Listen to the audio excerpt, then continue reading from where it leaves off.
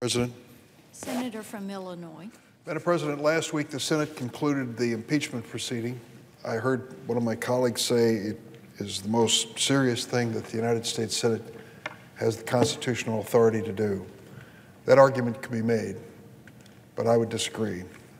I think the most serious thing that we are assigned under the Constitution is the declaration of war.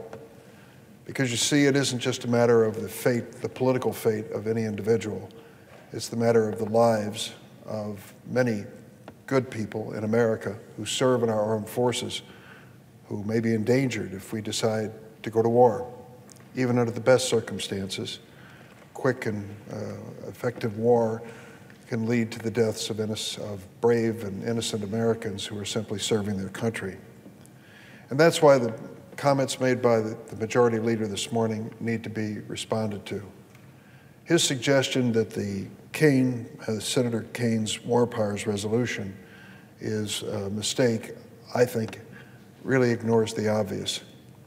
It has been 18 years, almost 18 years, since Congress and the Senate had an active debate about the United States engaging in war. I remember that debate very well in 2002 because it was a debate which consumed the attention of the Senate, the House, and the nation over whether or not we would invade Iraq and whether or not we would invade Afghanistan. Most of us remember the argument made by the Bush administration for the invasion of Iraq. We were told that there were weapons of mass destruction in that country that could threaten the neighbors of Iraq, our allies, and even the United States. Over and over again, we heard that phrase, weapons of mass destruction, weapons of mass destruction.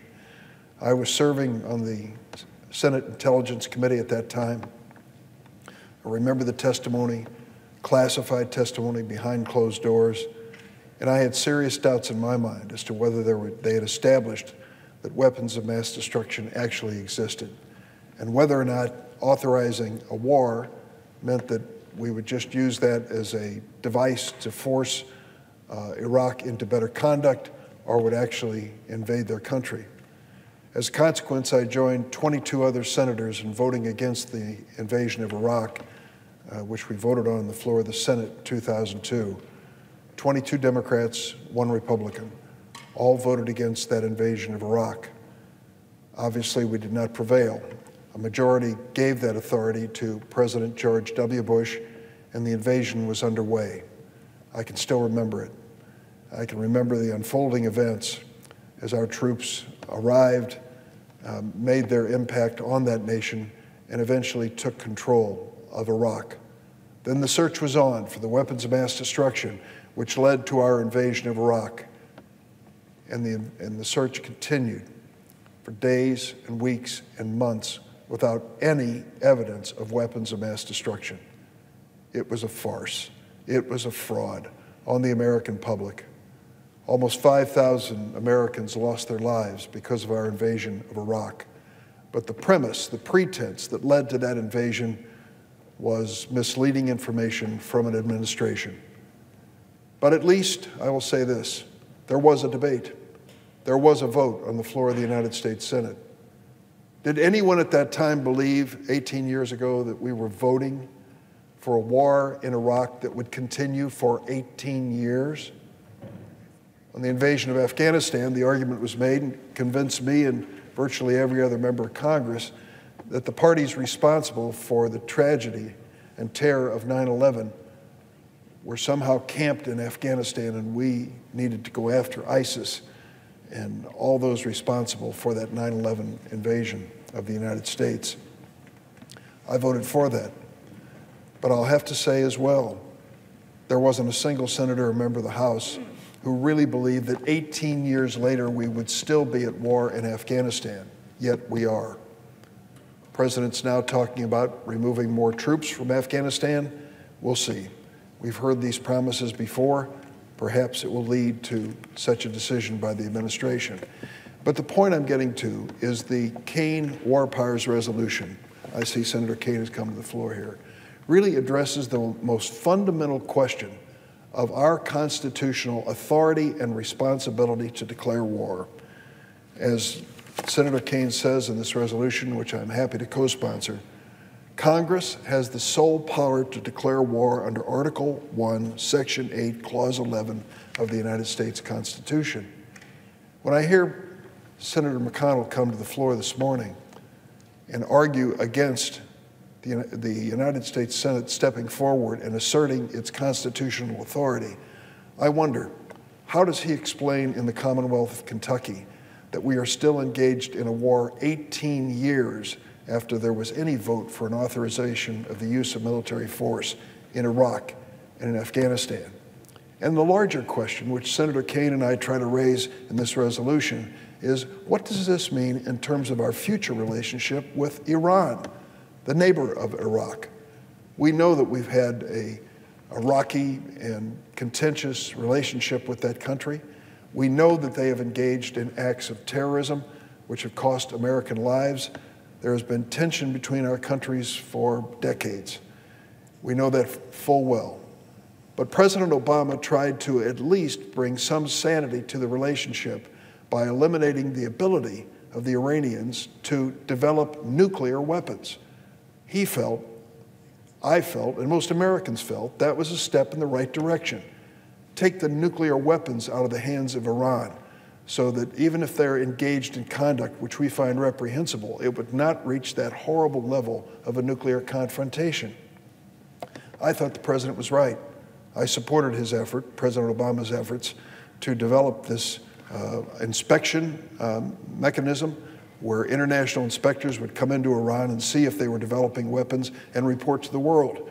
We engage countries around the world to join us in this effort to stop the development of nuclear weapons in Iran. It was an incredible coalition, which included Russia and China, that joined with us and the European nations to impose this limitation on nuclear weapons in Iran. I thought it was a move in the right direction to have this kind of international support. And yet, when President Trump took office, sadly, he kept his promise to eliminate that nuclear control agreement between the United States, Iran, and the other parties. By eliminating it, he basically gave permission to the Iranians to continue in their development of nuclear weapons. Yet he warned the Iranians that if they did, there was a price to pay. The very reason why this resolution by Senator Kaine is relevant and why we need to consider what the next step will be. Because if we are going to stop the Iranians from developing a nuclear weapon, and I pray that they will not, how are we going to do that, and how much force will we use in response? Will it be authorized by the Constitution and by Congress? I listened to Senator McConnell this morning, and he has basically said, do nothing. Do nothing. Don't assert the constitutional authority of the Congress under the Constitution when it comes to any declaration of war against Iran or any future military endeavors. He described this as a one-off situation, a one-off use of force that we currently have seen in the targeting of General Soleimani. Perhaps it was, but we don't know the answer to that. When it happened a few weeks ago, there was real uncertainty about what would follow, and I suppose that uncertainty is still here to this day.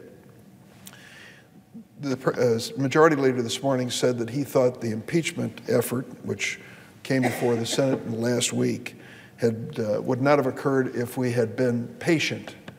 And he said this is another example of impatience, where we are setting up this constitutional responsibility of the administration.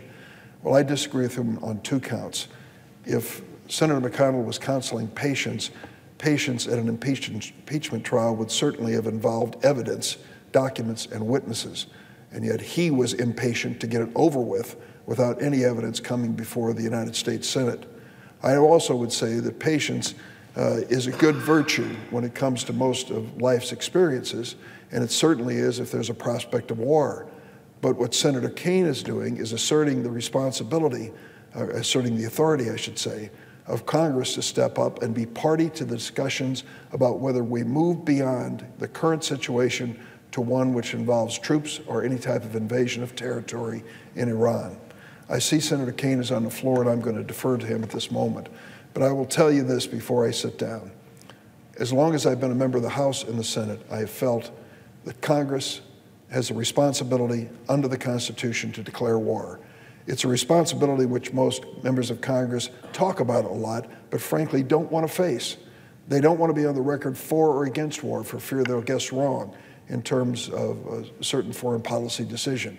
Regardless, I think the framers of our Constitution understood full well that if we're going to ask American families to potentially sacrifice the lives of their sons and daughters in combat in a war, they should have a voice in the decision on going to war.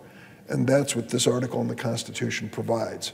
A voice for the United States public when it comes through their Congress as to whether or not we are going to engage in a war. Otherwise, we find ourselves in a situation like today, 18 years after an authorization of use of military force, and part of it under false pretenses, continuing a military effort that was never truly authorized. I support Senator Kaine in his effort. I'm glad it's a bipartisan resolution. I yield the floor.